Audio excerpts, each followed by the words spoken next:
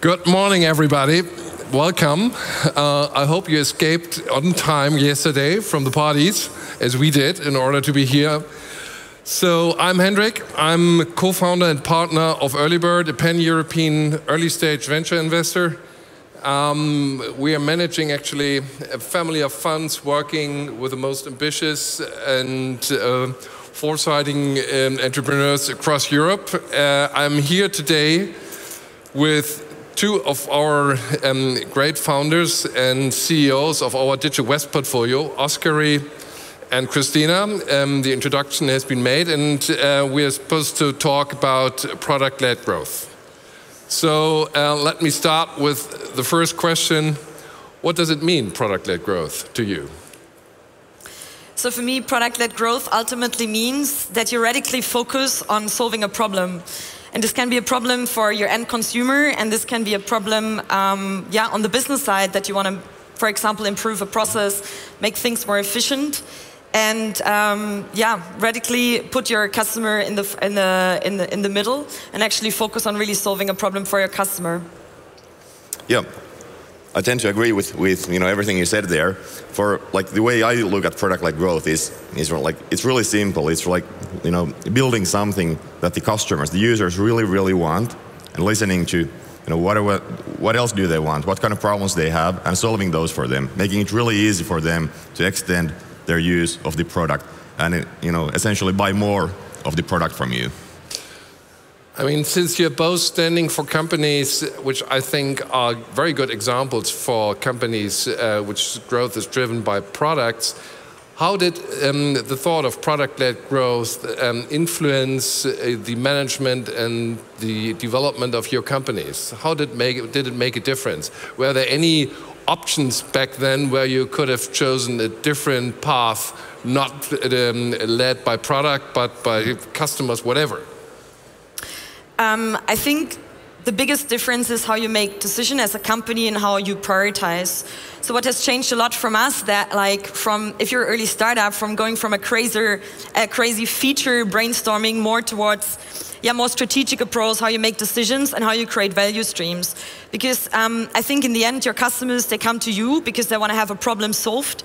They want to use your product to get a job done, so to say. They're not coming because you're optimizing your sign-up funnel to a T, for example, or because you think this technology is very exciting and you build for the sake of technology. I think your customers come because you have a great product. They will forgive you some flaws in the sign-up funnel ultimately, and that's why I think you need to radically focus on how to create value for your customer, and then everything else is a prior to. I think the decision-making for us.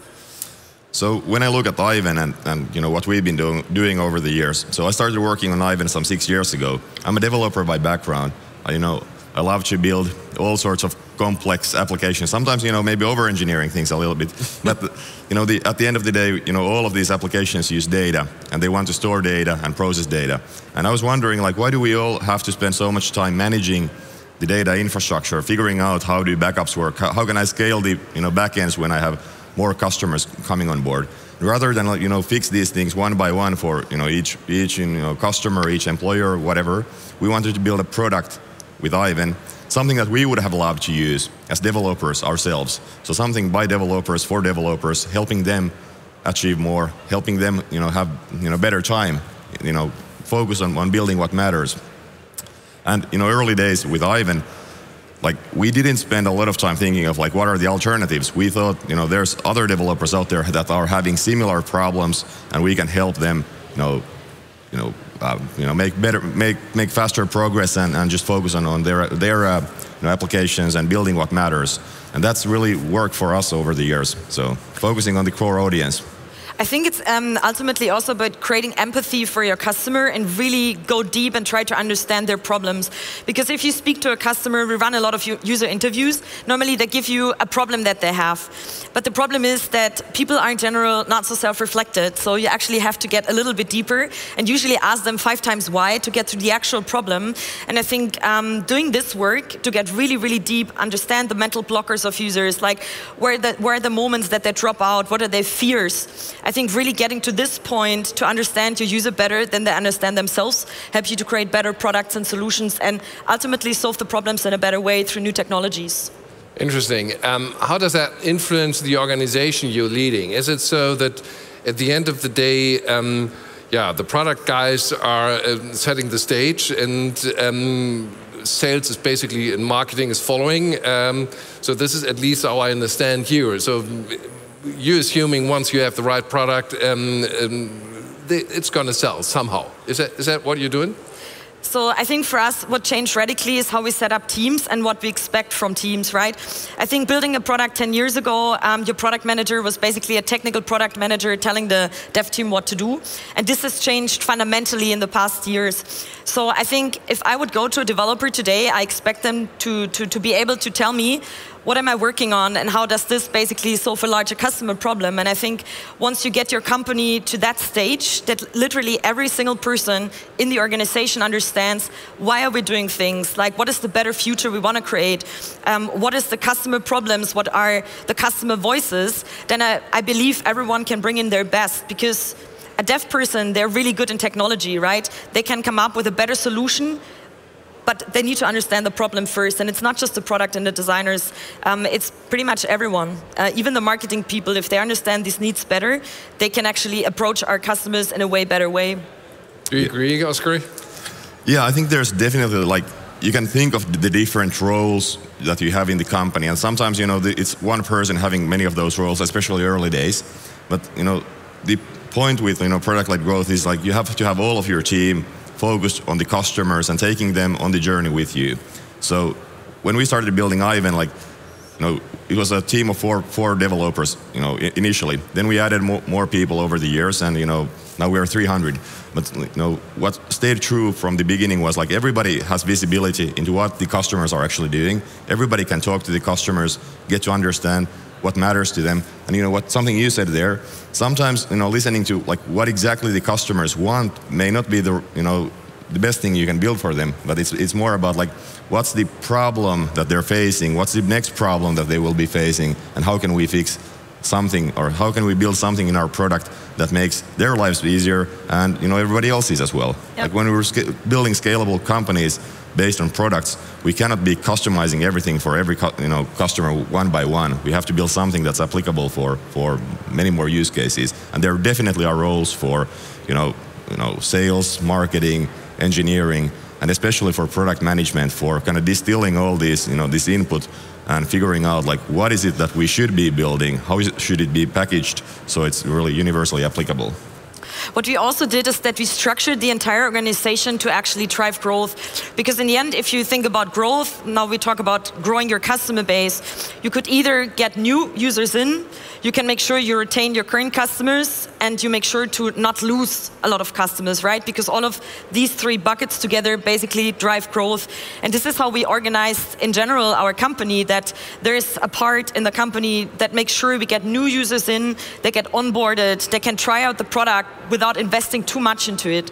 So that's one part of the organization. Then we have the middle part, which is basically making sure that our customers are coming back more often, that the product is great, that we build in kind of loops. So we give people reasons to constantly check their app and come back. But then there's also part of the organization that makes sure we're not losing people. And that's important, that you have great customer service, but also that you allow your customers to serve themselves through self-service, for example, to offer a lot of things that they can help themselves and don't have to reach out and don't get frustrated. I mean, you both carry a product background. Yeah, Oskari, you've been a developer for quite some time, and Kristina, you led product design in N26 and Zalando. So, is it by chance and a coincidence that you both now lead companies based on product and is a core of your growth strategies, or is it necessary that CEOs and leadership teams do have a certain product background in order to be able to what you're doing? So I think something you said previously around like having empathy for what the customers want, like really being like understanding the problems they're solving, like looking to get solved, and how you can relate to them. I think this is something that product people may find more natural. Like you could be customer of your own product. I think that's key for understanding really like why we are doing all of these things for the customers. sure, there could be other backgrounds, and there are definitely a bunch of diverse backgrounds in all of these companies, and that's, I think, necessary to be able to serve also different audiences.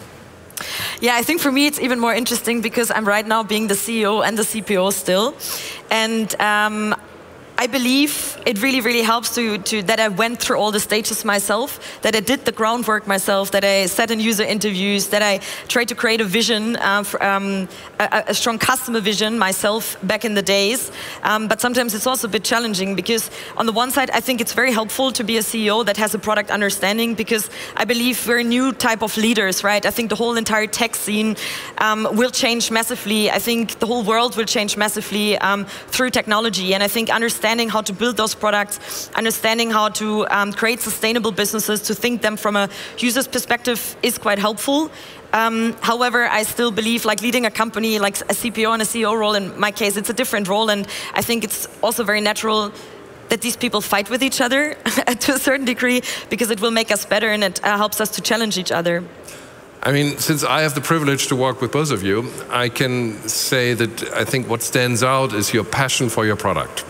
And this is what I observe in product-led companies. CEOs and leadership teams have a passion for their product. Not for the business in the first place, but in the first place for the product. And that, I think, distinguishes. And I'm not sure whether you need a product background to having this, but I think the passion for the product is, in my observation, is decisive. Yeah. Well, to follow on that, like, we went from 4 founders to 300 people globally today, and we're serving more than 700 customers out there. But it's still very early days for the company. Like, we have to really be very, very connected to the product, to the customers, and you want to really like have passion to do that, and want to understand them, want to do something new. It's not about like just like optimizing exactly. Specific things. That may be something for a much later stage. But I think we can see that you can scale these kinds of companies very far today. I think also what makes a big difference, when I speak to my company Monday morning, we're not just presenting the business numbers, we're also presenting customer voices. So our user researcher would actually show little snippets from customer videos, just that everyone in the company listens to how our customers speak about the product, what do they actually say, because I think this creates the empathy, and I think maybe it helps to be a product-led CEO here to come up with those things, because it's so, the business side is important, but the customer side is equally important, I believe. Yes, of course. I mean, I just telling you, whenever Oskari is talking about Aiven, he always says, does it make the life of a developer better and easier? That's this is your North Star whenever you're discussing business. And I think this is a good example for product-led growth, yeah? Does it matter for the developer? Yep, we had an interesting discussion about that at our board meeting, 2 days ago. So that's something that definitely is guiding us. And from early days, when we were trying to figure out things, we were just building things for ourselves, and we were trying to figure out like how can we make grow faster? What are the things there that we could change in the way we operate? And we spent lots of time and lots of energy, lots of money trying to build up structures that we didn't fully understand, but we went on and continued growing with the product, and made our first 10 million in revenue by just making the product available for the people who want to be our users and customers, and that's been a great journey for us. So absolutely. Can I ask you, what strategic advice would you give to other entrepreneurs, maybe a little behind with respect to the maturity of their ambition and projects? What advice would you give them in order to create product-led growth for their companies? I think really first of all, focus on the main problem that you're trying to solve, and don't get overexcited by technology. One of the advices my former boss on my very first job gave me, it was back in the early days of mobile. He said, you know what, don't forget that technology is an enabler, not a driver. So really focus on the problem and then think how you can solve it. And I think the second part is find a very simple framework. Based on that, you drive strategy and your organization. And for us, this is active user growth, and this is the main product. And it can be as simple as that. And based on that, make decision and make a strict prioritization. Because if you don't focus in the early days of a startup, you get lost. you get too distracted by too many things, and in the end it's about building your product and make sure that you can onboard new users. Yeah. So for early stage companies, I think strategic advice it's a big word. Like what they should be really focused on is achieving product market fit, and that's I think more important than anything else that you can do at an early stage. And product market fit is it's interesting, right? Some people take product market fit to mean that you have to have a superior product, but the market bit is actually the more important one. You have to find a great market and build something that can satisfy that market. And when you have product market fit, you will know, because the customers, the people are going to be demanding more and more from you. So stay focused on finding that product market fit, building what resonates with the audience, and really always focus on that. Figure out what are the best metrics to track, if you are achieving that or not. You mentioned user voices and hearing what the customers are saying. What we did at Aiven was, we set up this automated daily email that was sent to all of our staff, all of our investors early on, that just listed how many people are using the product, what's our current recurring revenue, something that automatically goes out to the entire team, keeps everybody really connected to how the business is doing, how our product is being adopted. And sometimes we had, many times we had difficult times. Then we overcame some challenges and won over some customer that was a bit skeptical about us, and that would show immediately in the numbers that were automatically sent over to the team the following day, and that keeps people pretty motivated.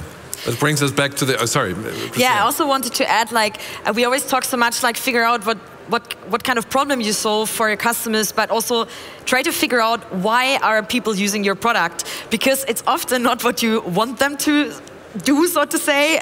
It's actually often a complete different reason than what you built for. And that's also, it's a very interesting insight, and I think this is what you need to know, because then you can encourage your people to also refer to their friends and to even grow further. But you need to be very aware why your people even come.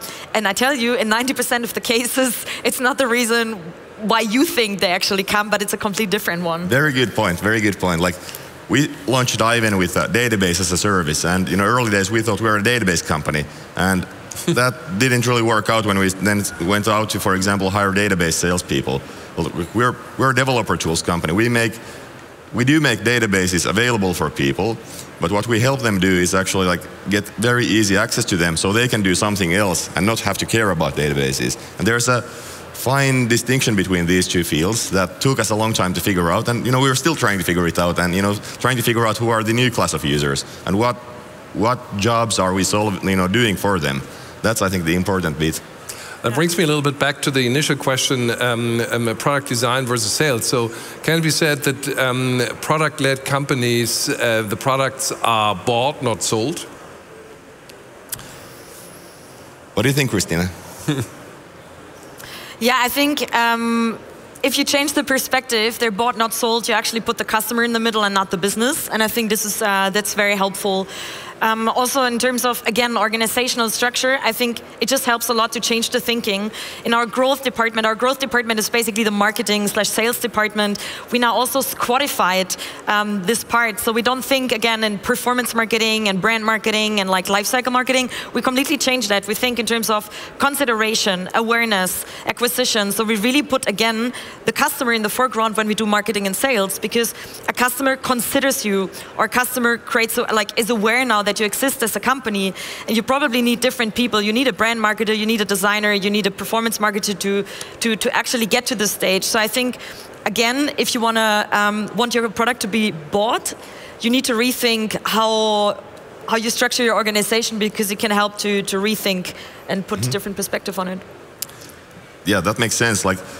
The way I look at it at Aiven is that what we're doing, we're solving developers problems. We're helping them do more and focus more on their own applications. So they have to be the ones who want to have this platform. But there definitely is a role for sales. Sales comes in, to help these customers, the bigger ones especially, to kind of navigate the space and build, confidence in this platform that we're providing to the customer. It's not about just solving one particular small piece of the puzzle, it's something that gives them the customer confidence that hey, we can go far with this team, and that's where our sales has had a big impact on the company. It's really connected to kind of customer success, account management, more so than just going out and selling to audiences who never heard of us before. And I also believe you need to really surround yourself by the target group. So we're now building financial products for the masses, and like constantly, like pretty much every week, I talk to people just in my private life that are struggling with financial investments. And I think by constantly soaking up this information, what are the problems, why do people not get started, for example, I think that's also very important to get the different nuances, because you can only sell a product in the end if you really understand what their problem is and what are the words that somehow trigger them. And in the end, what are even things that people would find interesting, or where they feel like this is more trustworthy than the products that are out there, especially in like fintech products. Coming back to the advice piece to other entrepreneurs, what kind of talent you think one should recruit in an early stage of a company in order to create product-led growth like you were able to create it? How does a good product-led growth company team look like? I usually give them a challenge that we currently have in the company, and I see how they solve it. And if someone comes and I see this person has not taken the time to actually speak to at least 3 of their friends, go a little bit into market research, try to research problems, it's a no-go for me, because we really need people that understand to create empathy with their customers, and in the end, like, get also on top of that data to actually make a point. And for me, this is a mix of qualitative and quantitative research that at least should happen in this case. And if this is not the case, they might not be the right people for us. Yeah. Yeah, like I think that makes a lot of sense when you're thinking of like how you're building the product. But like I think one piece of advice for early stage companies is really to think of like, so you're looking to scale the company to be able to serve more customers. So what are also some of the less obvious roles that you have to fill in the company to be able to do so? So I think a lot of companies set up their people or HR organizations way too late when they already ran into a bunch of problems. So I think focusing there early on, or at least making sure that it's you're thinking about it when you're building the company and building the organization and trying to figure out like what kind of a culture you want to have in the company. Mm-hmm. You need to invest in people because it all starts from people, and then you get to also like feeling all the more obvious roles. Like you need more product managers for sure to be able to build product-led success. You need all the engineers, you need the salespeople.